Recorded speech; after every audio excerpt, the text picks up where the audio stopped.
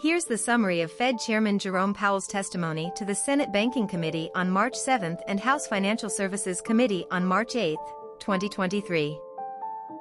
Fed is aware that high inflation is causing significant hardship and is strongly committed to returning inflation to the 2% goal. Over the past year, Fed has taken forceful actions to tighten the monetary policy, the full effects of which are yet to be felt. Fed has more work to do. Their policy actions are guided by the dual mandate to promote maximum employment and stable prices. Without price stability, the economy and labor market conditions will suffer. Here's what he said about the current economic situation.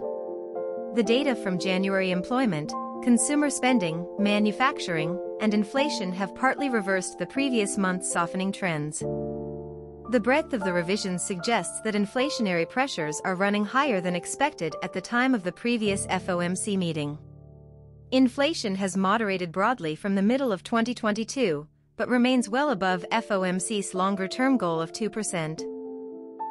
The 12-month change in total PCE inflation has slowed from its peak of 7% in June 2022 to 5.4% in January, as energy prices have declined and supply chain bottlenecks have eased.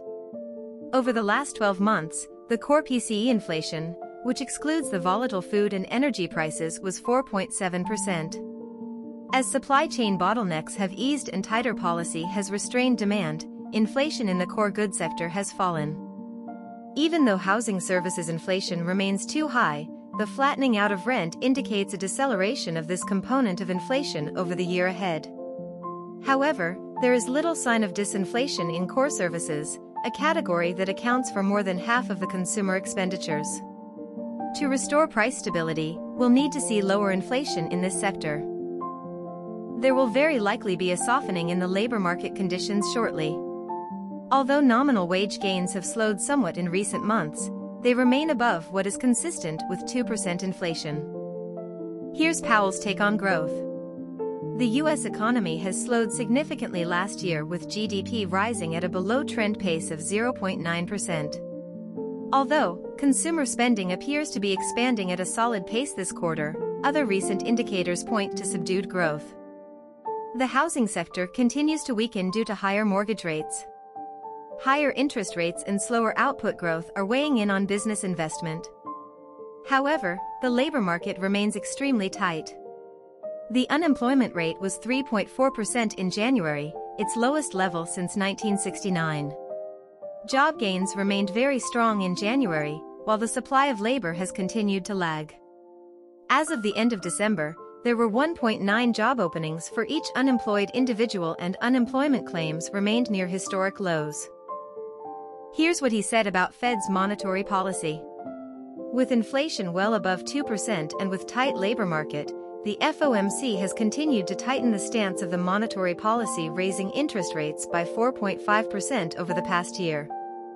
Fed thinks that the target rate range for federal fund rates is appropriate in order to keep the monetary policy sufficiently restrictive to bring inflation down to 2% over time.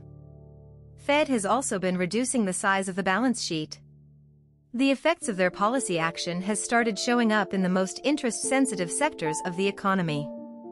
It will take some time for the full effects of the monetary restraints to be realized, especially on inflation. Considering lags with which the monetary policy affects economic activity and inflation, the committee has slowed the pace of interest rate increases over its past two meetings. Fed will continue to make their decisions meeting by meeting, watching incoming data and their impacts on economic outlook and inflation. Although inflation has been cooling down in recent months, it has a long way to go to reach 2%. This journey is likely to be bumpy. Since the latest economic data came in stronger than expected, the ultimate level of interest rates is likely to be higher than previously anticipated. If data indicates that a faster tightening is needed, Fed would be prepared to increase the pace of rate hikes. Restoring price stability will likely require that Fed maintains restrictive monetary policy for some time. Fed's overarching focus is to bring inflation back down to the 2% goal and keep longer-term inflation expectations well anchored. Restoring price stability is essential to achieve maximum employment and stable prices over the longer run. Fed doesn't want to prematurely loosen the policy, but looking to stay the course until the job is done. And this was his concluding remarks. Fed understands that their actions affect communities, families, and businesses across the country. They believe that everything they do is in service to their public mission. Fed will do everything they can to achieve their maximum employment and price stability goals. And that's all for today. Thanks for watching. Please like, share, and subscribe if you found this channel useful.